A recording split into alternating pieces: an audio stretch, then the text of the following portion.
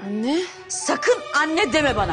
Nur, eğer böyle bir şeyi sen yapmış olsaydın nereye saklanacağımı şaşırırdım. Ay anne saçmalama istersen ya. Ben böyle iğrenç bir kız mıyım? Ya siz ne diyorsunuz bana ya? Sana ne diyelim yengem? Hayırlı işler diliyoruz.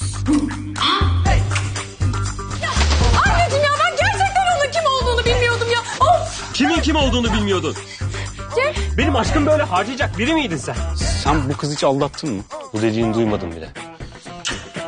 Hepinizden özür dilerim ya. Ben Cem beni aldattı sandım. O yüzden hem ben onun kim olduğunu da bilmiyordum ki. Ha, bilsen öpmeyecektin yani. Sen beni öptün.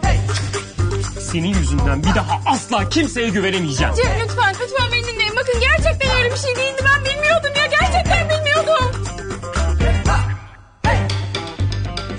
Darısı Başımıza yeni bölümüyle çarşamba akşamı Show TV'de.